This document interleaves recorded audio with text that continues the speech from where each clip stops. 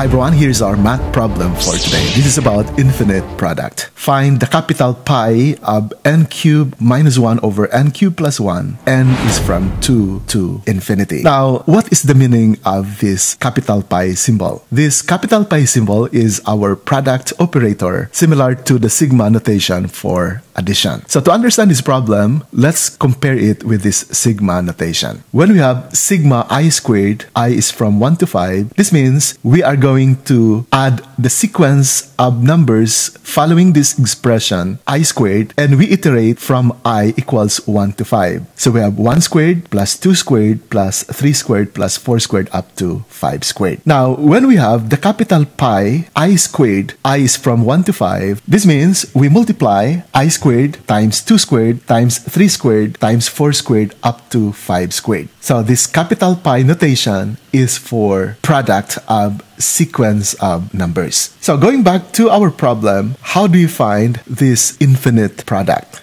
In order to have an idea of this problem, let's take n equals 2. If n equals 2, this becomes 2 cubed minus 1 over 2 cubed plus 1. When n equals 3, that is 3 cubed minus 1 over 3 cubed plus 1, but take note that we are getting the product. So, if n equals 4, we have this expression and we are multiplying here. If n equals 5, it's like this. And we are going to continue this until n approaches infinity. Therefore, this problem is a limit problem. We would like to find what is the limit of this sequence of products as n approaches infinity. You can pause the video and see if you can solve this interesting calculus problem.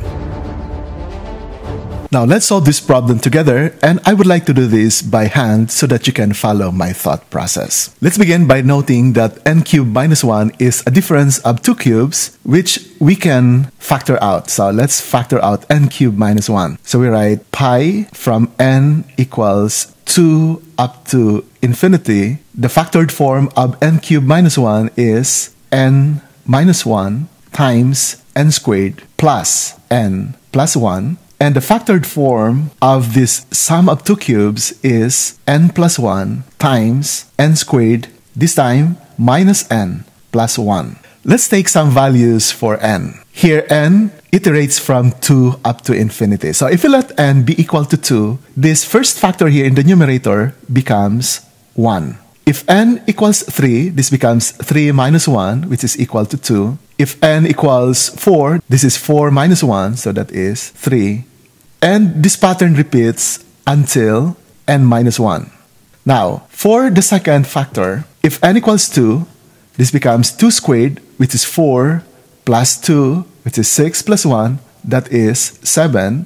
If n equals 3, this is 3 squared, 9, plus 3 is 12 plus 1 is 13. If n equals 4, 4 squared is 16, plus 4 is 20 plus 1 is 21. And this pattern repeats until n squared plus n plus 1. That's for the numerator. Now for the denominator, if n equals 2, this becomes 2 plus 1, which is 3. If n is 3, this becomes 4. And again, the pattern continues until the quantity n plus 1. That is the first factor in the denominator. Now for the second factor, if n equals 2, this becomes 2 squared, which is 4, minus 2 plus 1, that is 3. If n is 3, this becomes 3 squared is 9, minus 3 plus 1, that is 7. n is 4, 4 squared is 16, minus 4 plus 1, that is 13. And continue until n squared minus n plus 1. And we would like to get the limit as n approaches infinity. So this is so far our expansion of this infinite product problem. Now let's see what we can do here. Notice that this 3 and this 3 are the same, so we can cancel this out. There is a 4 here, so we can cancel out also this 4. And there is also 5 here in the numerator, so we can cancel out also the 5. Now before n plus 1, there should be an n here.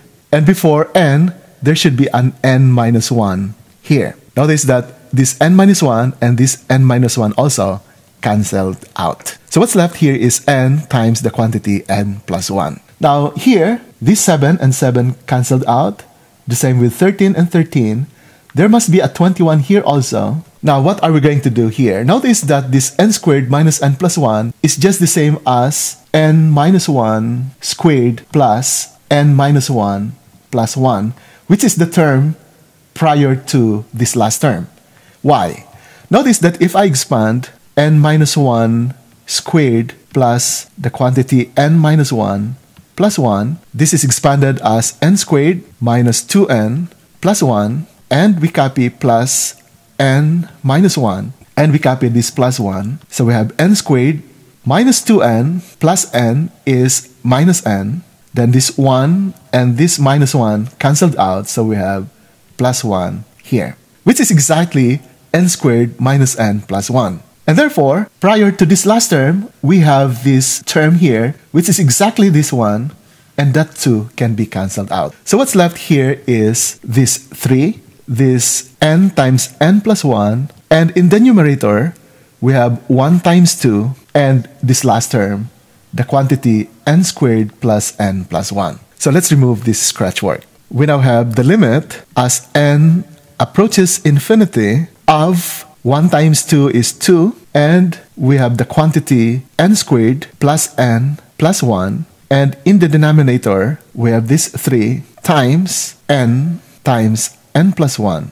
And this one is equal to the limit as n approaches infinity of, we can distribute the 2 to get 2n squared plus 2n plus 2 over, we can distribute 3n to n plus 1 to get 3n squared. 3n times 1 is positive 3n. And notice that this is a rational expression where the numerator and the denominator both have the same degree. And when we find the limit of a rational expression whose numerator and denominator are of the same degree, the value of the limit as n approaches infinity is just influenced by the two leading terms. Because as n becomes bigger and bigger, these other expressions here are insignificant because this 2n squared becomes extremely big, and this 3n squared also becomes extremely big. And so the limit of this is just equal to this 2/3. And therefore, the value of this infinite product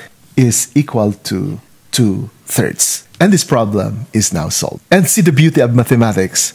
Things like infinite product that we cannot fathom can be computed if its value converges. And in this particular problem, the product converged to 2/3. So the next time you can see this notation, capital Pi, do not think that its value is equivalent to approximately 3.1416. The capital Pi here is the product operator in the same way that the sigma notation is for summation operator. So thank you very much. This is Rolando Asisten, and I look forward to see you in our next video.